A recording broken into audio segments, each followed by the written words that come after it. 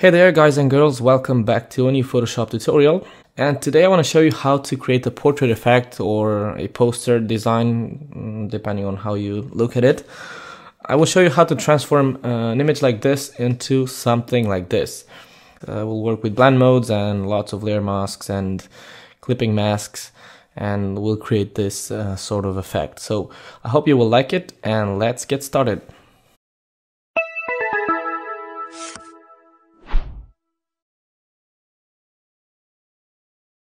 Okay, to start, you will find all the resources on the resources folder that you can download from the website. So all the files are inside the stock folder, and we will start working with this portrait. You can see the layers palette here. We have quite a few layers, but we're not gonna make very complex selections and stuff like that. We're just gonna put layers on top of each other, and you can see here we have a lot of layer masks, and we're gonna play with blend modes and some abstract shapes and light effects to create this effect. So as I said, we will start with our model, which is this. I have it as a smart object. I cropped it, the full image. Let me show you the stock folder.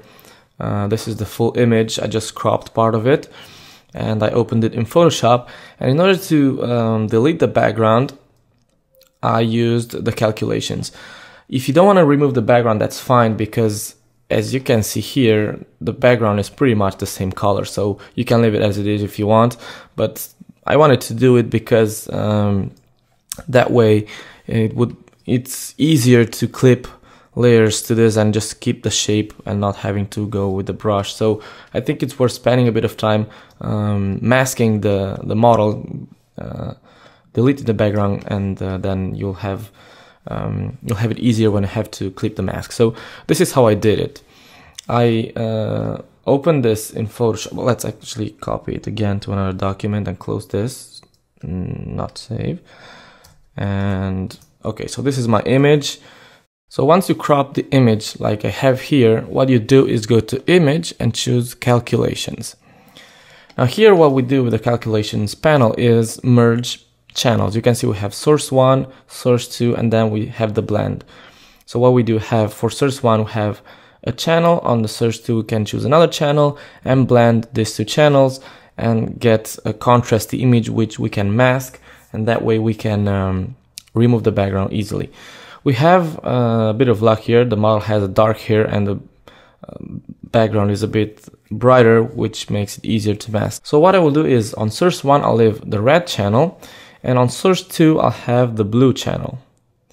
And I'll change the blend mode of this to subtract, and you can see the result that we have. So we are subtracting the blue channel from the red channel, and if we check the invert here, you will see the result.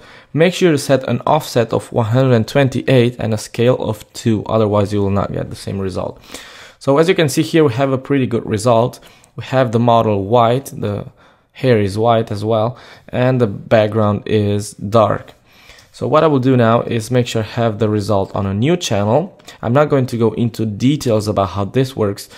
For this image, these are the settings that work, and all I wanted to mention is that here you can blend channels, and that's it. We're not going to go into details here because it's a bit more complex than what you see here. So let's click OK, and if we go to the channels tab here on the layers palette, you can see we have alpha 1, which is our new channel. And what we can do now is if you want, you can go again to image calculations, and this time use the red channel and alpha 1 and just multiply them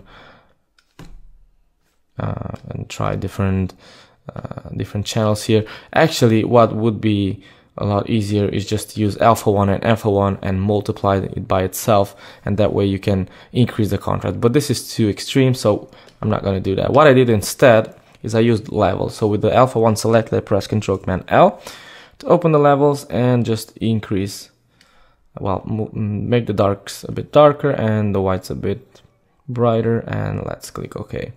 And next, what I did is I got the brush tool, set the blend mode of the brush to overlay, and make sure we have a flow and opacity of 100%, switch the foreground color to white, and just paint over this like that. Let's make a smaller brush, something like this. Notice that here on the edge we just painted a little bit. That's because the background color is not pure black. So what you have to do is press Ctrl Command L again and make sure the darks are darker. And you can see here, let me zoom in just a bit. See this brighter shade? What you can do to get rid of it is switch the foreground color to black and paint over it, and not worry about the edge, the white edge, because we're painting with the overlay blend mode and it's not affecting it. It's just affecting dark areas. If you paint here with black, you will see you'll make it darker. So instead we have to paint with white and not care too much about the background. The inner areas here are very easy to paint. We're gonna take care of that after that. But what we want to keep here is the hair. So paint with black, maybe not with pure black, with just something darker like that. But first let's paint with white. So we want to make the hair a bit brighter like that. I'm just want to take care of the edges, not the inner side, and then switch back to black and paint again. You will lose some of the details here, so don't worry about that too much. You're gonna lose some of the details anyways. And on top of that, I'm doing it really quick. So once you have the edges isolated, which is what we really care about, switch the blend mode of the brush to normal, and probably use a hard brush, and maybe also decrease the spacing. Yeah, it's okay. And just paint with white to mask everything here, like so.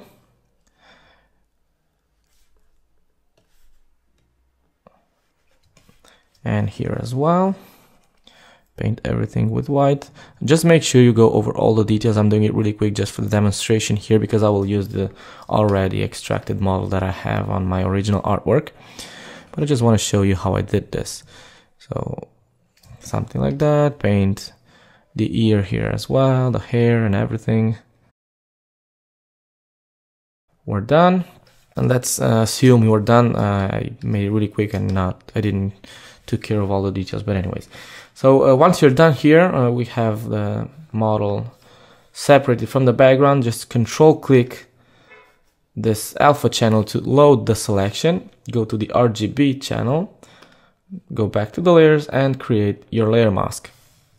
And here you have it. You deleted the background, and if you actually change this to, or we add a solid color, you can see how we subtracted this and the background is gone. If you want to use the refine edge, go ahead. If the edges are too sharp or something like that, just go ahead and do it. Another way of working with this is, let's actually leave this color for the background and use another tone like this.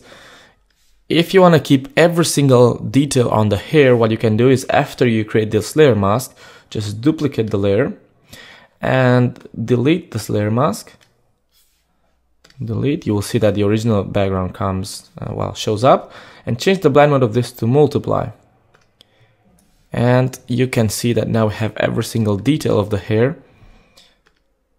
before and after. See that? And we also have the details back here on the ear, and every detail is back on the image. And now you can safely create clipping masks here. If I create a new layer and clip it, and let's paint with red, I can safely clip masks to this without having to use masks on these clipped layers. Okay, so that's how I isolated the model. So what I will do is go to my document here and open my model, and this is the layer that I will use for this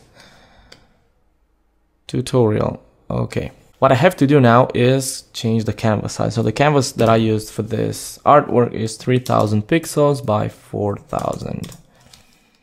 Click OK, and that's it. Let's remove our background layer. And let's start making our own background. I used a gradient for that. So create a gradient fill adjustment layer. And the colors that I used are Give you the color code. Is the first color is E1DCD6, like that, and the second one is ECE9E6, and change the style to radial, and I'll have to invert it because I want the bright part to be on the center. Click OK, zoom out, and if you want to move the gradient, you have to open this gradient fill layer to be able to move this around, and I'll leave it right there and click OK. So we have our background, but I have to drag it under my model layer.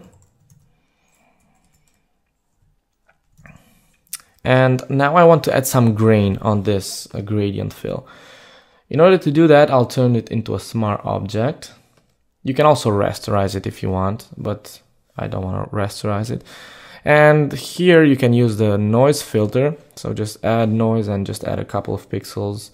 What I did, I think I used the camera raw filter, but if you don't have Photoshop CC and you don't have camera raw, you can add 3 or 4 pixels, 3 or 4% of noise, and then blur it or something like that. What I did is I went to the FX here, and I'll zoom into 100%. Whenever you add noise or sharpen your image, make sure you zoom it at 100%.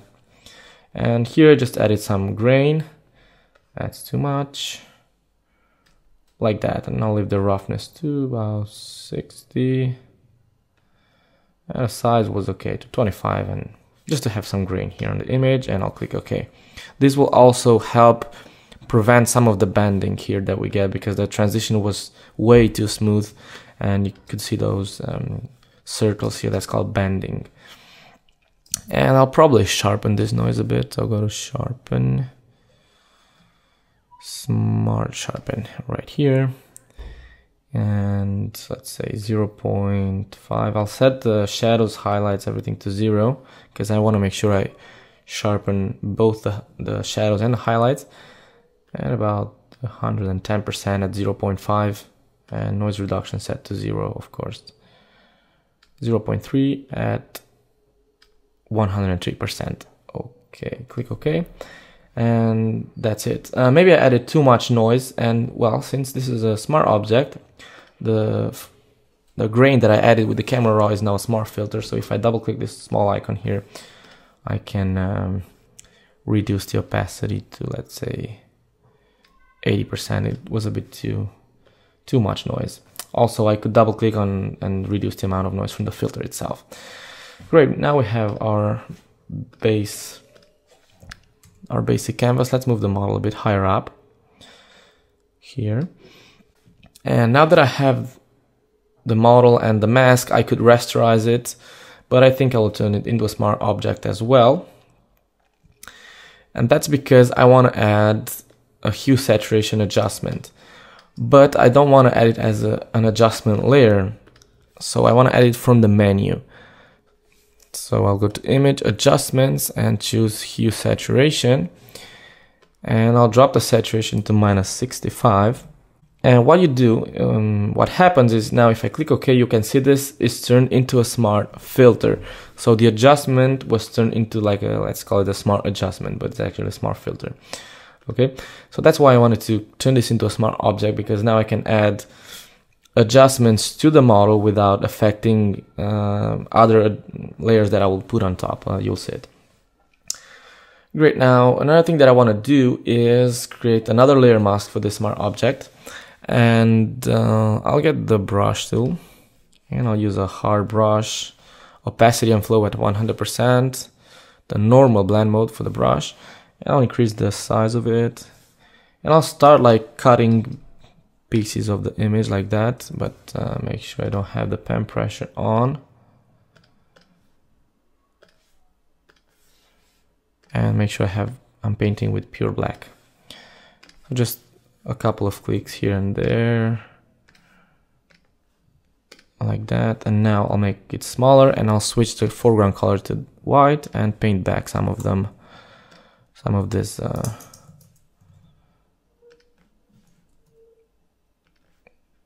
just to recover some of that. With X key you can, I just want to have some weird shapes here. I don't want to have a straight line.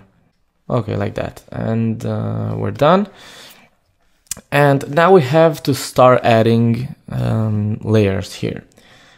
Let's go to our stock folder, which is here, and we'll start working with this image. So I'll open it in Photoshop. Actually, I'm gonna drag it on over my image here. It adds it as a smart object, which is okay. And I'll right click and clip it, create clipping mask to the model. And you can see how it covers it. I don't know if maybe I'll leave it. You can see it's 5% of the original size because this image is huge. It's from unsplash.com. They have really great images and you can use them for your commercial projects as well. I'll leave it probably here. I just want to have this sort of a cityscape right here. I want this tower to be visible there. And now I'll create a layer mask for this. The good thing about using dragging the image over the canvas is that it keeps the original name for the layer. It gives the name of the file, of the photo. So I'll create this layer mask, grab the gradient tool, make sure I have black to white, and I'll create, let's change the style to linear and create a linear gradient. Let's invert it because I want to mask the top part like that. Maybe a smoother gradient like so, and maybe drag it a bit lower like that. Next, I'm gonna open another image. So I'm gonna go back to my stock folder here and I'm gonna search for another image, which is this one, and I'm gonna drag it over my canvas right here. Press enter and again clip it. So right click and choose create clipping mask. I'm gonna flip it horizontally, and of course I'm gonna make it smaller. Let's say about, well, just make it smaller like that. And I'm gonna place it right there on the left side. Something like that, and create a layer mask for this. And this time I will use the brush tool and a soft brush. And I'm gonna paint with black to mask that side and move it a bit more towards the left so we cover this part. Maybe I'm gonna make it a bit bigger like so, and move it like that right there. And I think I masked too much. I want to see some of that water there, and mask this part over the face. If you want softer transitions, you can use bigger brushes or just drop the opacity and the flow of the brush to like 50% and make multiple passes. Okay, and I'll change the blend mode of this layer to screen. And it looks nice. The reason why I changed it to screen is because I want to see on the darker areas of the photo, we can see through it. So if I set it back to normal, you can see this dark side here. If I change this to screen, you will see that the white areas will still be visible, but the dark sides create a blend effect, which allows you to see through the image, but you can still see the texture of this forest and the trees there. So take a look, screen. You can still see the trees, but you'll be able to see the white areas through it, and it's sort of a nice effect. See here on this road here, you can see that looks like we have trees growing here because this dark areas will not be visible. Instead, we will see the bright areas from the image that is on top, and looks like we have created a forest here around this road, which is nice. And now I'll duplicate this layer with Ctrl-Command-J. Again, I'll clip it back, and I'll leave the blend mode back to normal, and I'll drop the opacity to 40%. The reason why I did this is because I wanted to see more of the original image here and some of that color on the water, which I think was nice. And probably select both layers and move them higher up a bit. Okay, like that. And let's move on. Go back to our folder, stock images, and let's use this image now. Drag it here on top of our image, clip it. First press enter, clip it to the model, and Maybe let's flip it horizontally as well. And we'll make it smaller and put it right here, and we'll see how we change the position. First, let's change the blend mode to soft light. And let's say maybe move it a bit higher up. And it's a bit too dark, so what I will do is change the first photo that we added, this one, I'll change the blend mode to screen because that looks a lot better. That way we can see some of the, you can see the clothing, you can see the shirt and everything, so that will look, it looks a lot better. And we will put this right here, maybe make it bigger. Not that big.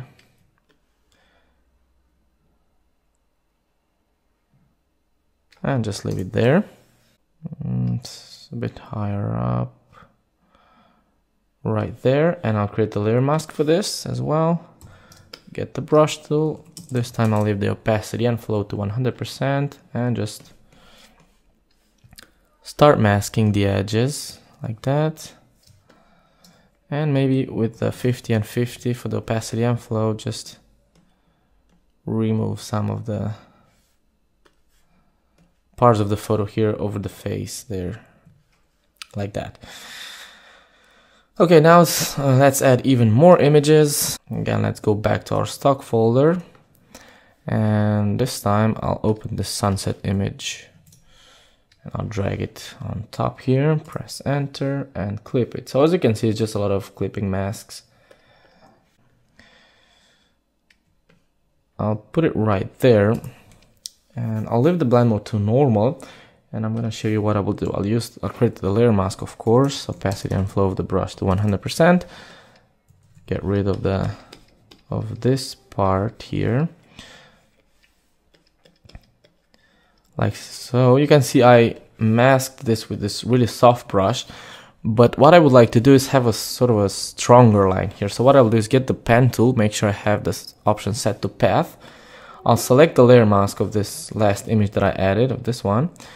And I'll create a shape, a random shape like this. Like that. And now right click and choose create selection or make selection.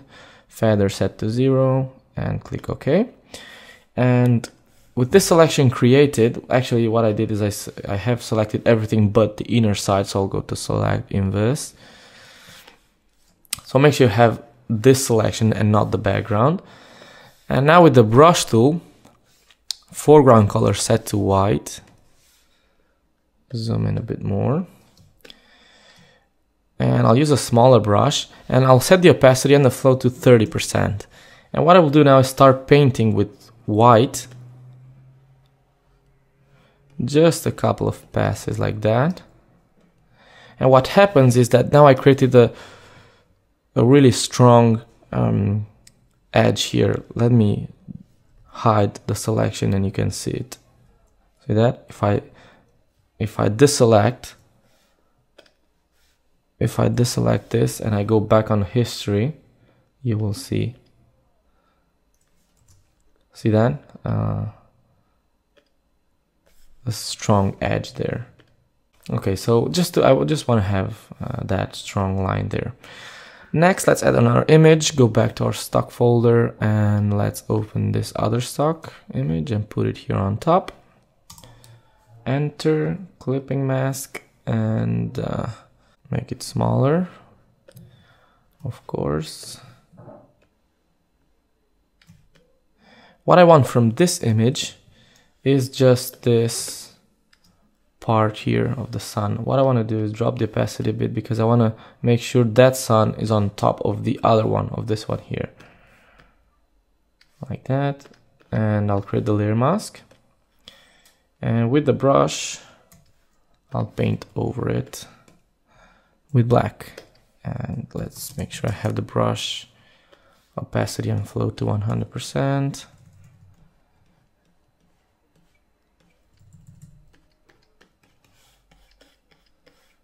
See that? What you can do is create a duplicate of of this layer and set it to screen. Let's see how that looks, and delete the layer mask. Or no, actually let's fill the layer mask with white to reveal the entire image. And now just paint over the areas that we don't want, like for example this one here and right here. Okay, and for the top one I'll invert the layer mask and just paint back some of the trees here, and with 30 and 30 opacity and flow I'll blend this bottom part and get rid of the top. And let's see how we can move this around, but we have to select both images. Yep, right there. Maybe for this image of the sunset, I'll use the brush tool again and recover some of the colors because I blended too much. Oops, let's paint with white. Yeah, I want some of that color back on the image. It looks nice. And probably with a smaller brush, get rid of that there. Oops, with white. Okay.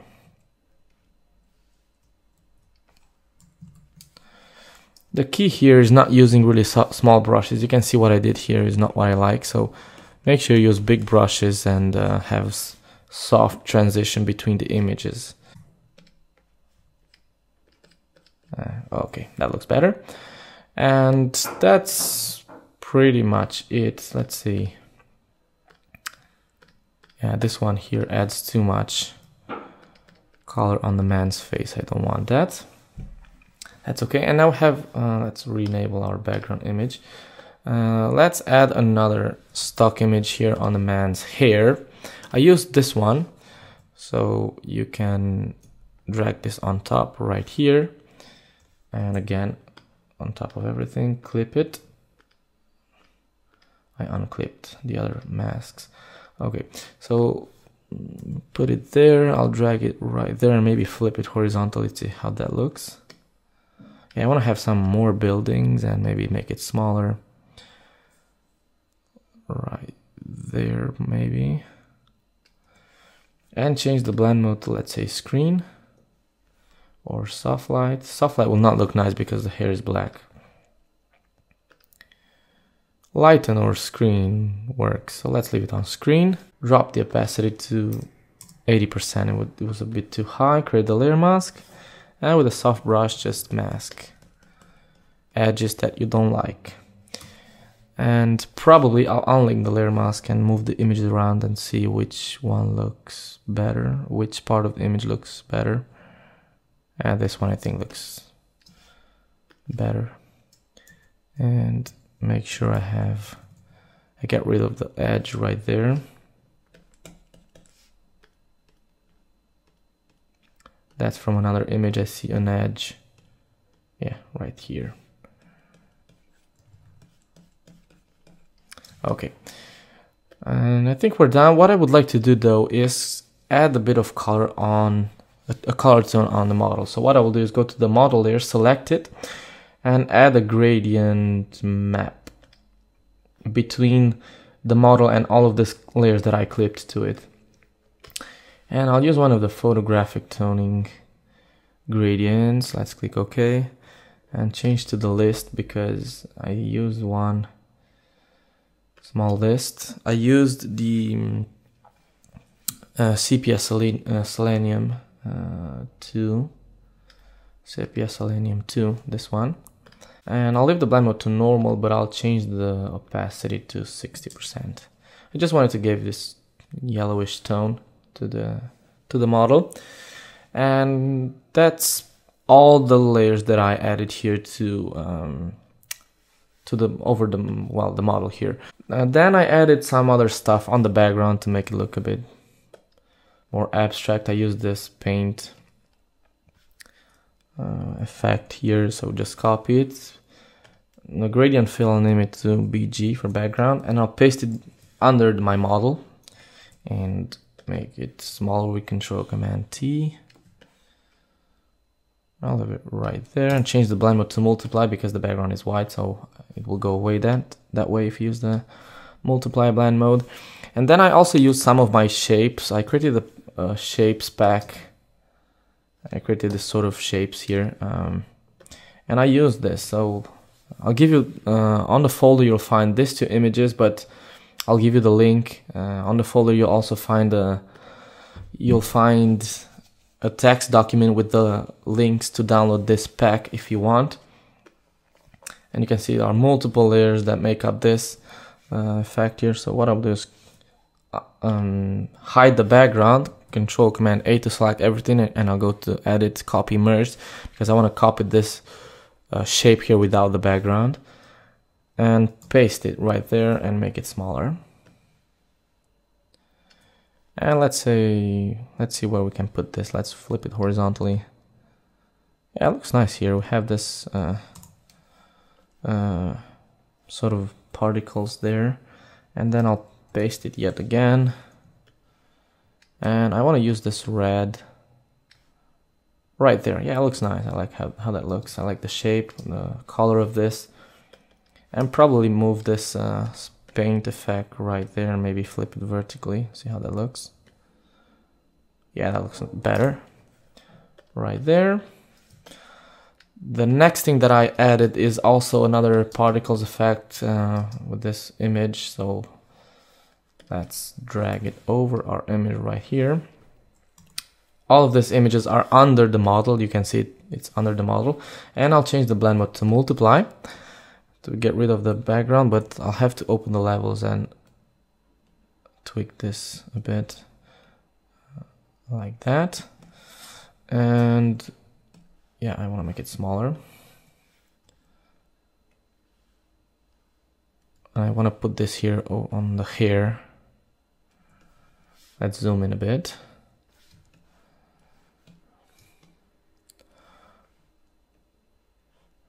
Let's see if we can rotate it. Maybe it looks better. Yeah, it doesn't look bad. I'll leave it there. And I don't know if I added anything else there on the image. Let's see the original. Yeah, that's pretty much it. Yeah, well, this second image that I added, I also added there on the background. Looks nice, this one. So I'll drag it here over my canvas. You can see it's under the model. And let's say where I can put it. I'll make it smaller a bit. Right here. Okay. And I'll change the blend mode to soft light. And now I'll use the layer, I'll create the layer mask and just get rid of the edges. And now you can see the transition. Even though I'm using a soft brush, the transition is too hard. So what I will do is use a 50% flow and opacity for the brush and just start painting with a really big soft brush. Of course, I'm painting with black because I want the background to go away. And I'll have to move it higher up and probably make it bigger. Like so. And with the brush, I'll start revealing part of the image and just make sure you don't have hard edges, and that's it. That's pretty much it.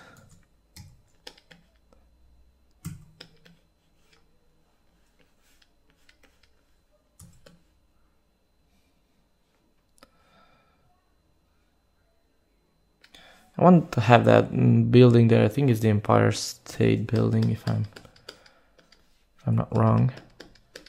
I want to have it visible, but not these damn hard edges on the bottom. Okay, I'll leave it like that. And that's it. All we need to do now is add some adjustment layers to this. So let's go ahead and make it look really nice now. In order to make the final adjustments, you have to make sure that you have everything as you want, because now we're gonna merge everything into a new layer. So I'll press Shift Alt Command E, and I'm gonna turn this into a smart object as well. And here, what I will do, the first thing that I will do, well, before we do that, that's why I said you have to make sure that everything is okay. I'll create a new layer because I want to add some light effects here. I'll get the brush tool. On this new layer, which I'll name glow, I'll set it to screen. And I'll start with the big brush like this, and let's see what color we have to use. I want a saturated color, but not really too powerful. That looks nice, but it's a bit too bright. So I'll use a darker tone and maybe a bit more towards red. Like that. Now I'll make the brush smaller a bit. And I'll use a brighter tone here in the middle, and then make it even brighter and smaller, like so. And that's how I created this layer effect. And maybe here as well. Let's use a really dark tone here for the sun to make it look a bit brighter, like that. And here for the middle part, I'll use this yellowish color. Yeah, like that. See, that gives more light on, have more light on the image that way. One other thing that I want to do is move this shape a bit more towards the left, because I don't want to see this line that was here.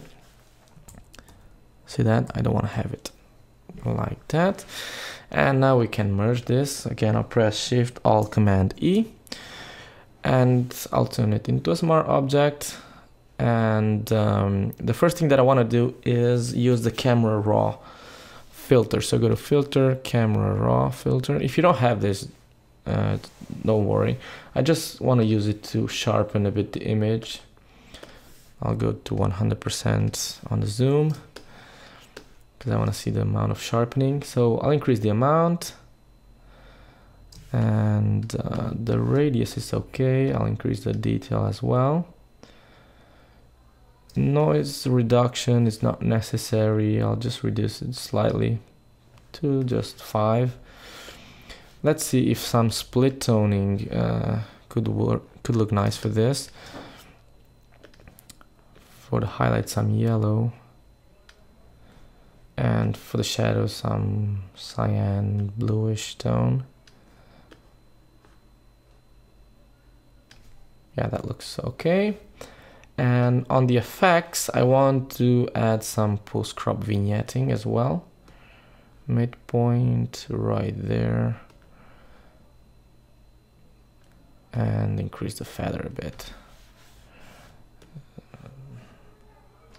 I don't know if you can see it. I added too much post-crop vignetting. You can do this manually. I'll show you how to do that manually as well. Actually, I'm not gonna add any post-crop vignetting. I want to show you how to add it manually if you don't have the camera raw filter.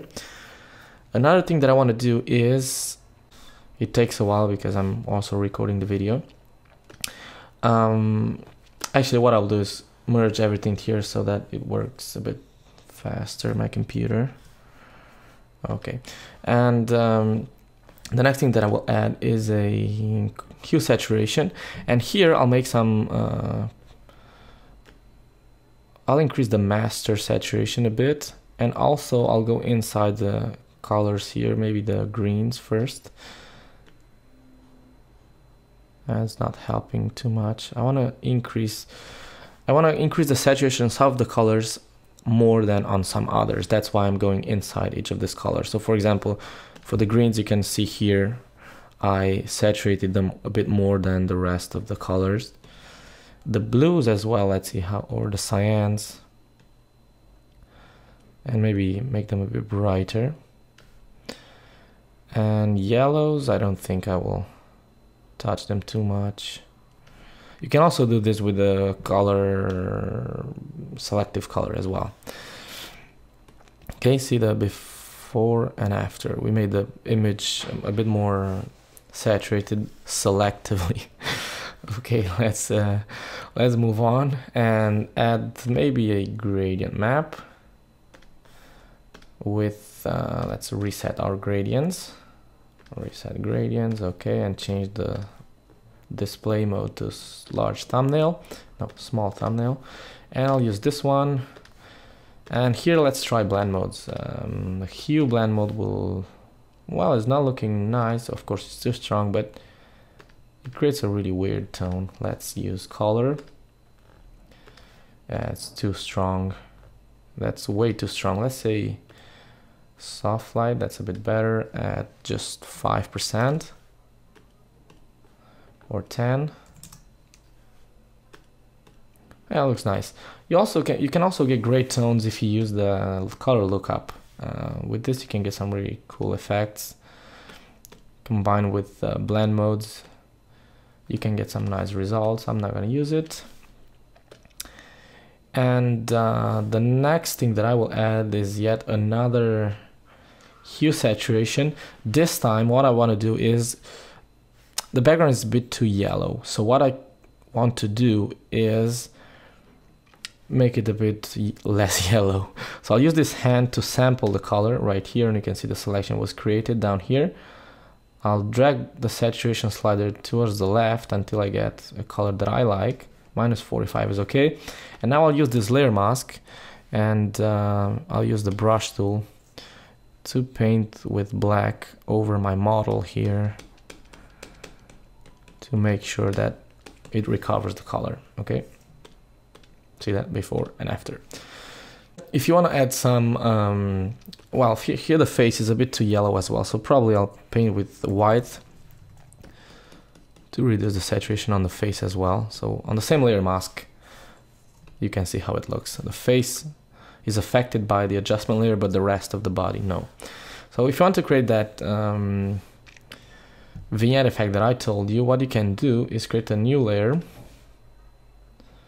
Let's fill the entire layer with black. Now create this elliptical marquee tool. Well, create this marquee selection, this kind of selection here with the elliptical marquee tool. And now create a layer mask. You can see it's inverted, so I'll press Ctrl+Command+I to invert it. And once we get something like this, we can soften this. On the layer mask itself, if you double click, you can open this panel and you can increase the feather and create the effect that you want, something like that. And now change the blend mode to, let's say, soft light, and probably decrease the opacity to like 65%, and boom, you have your vignetting effect. That's pretty much it. I also added some text. I don't even remember the font that I used. Let me go back and see what font I used. Actually, I'll drag the text itself. Dream Big. I'll drag both of them to my canvas here. The font that I used is, for the dream word, I used the Titlium thing. It's a really weird font. I'll give you the font and the link where you can download it.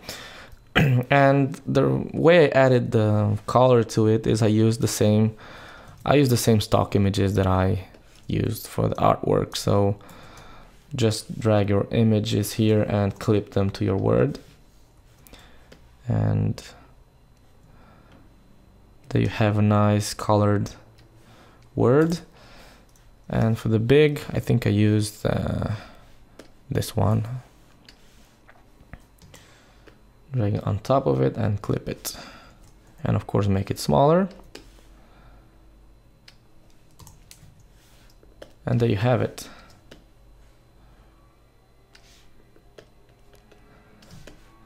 And that's how I created this sort of portrait effect. I made it a bit quick, but you can see the result here.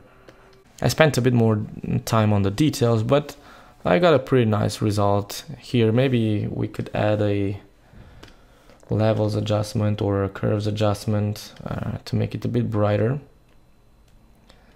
and a bit more contrasty. But overall, I think it looks pretty nice. So that's how I created this artwork.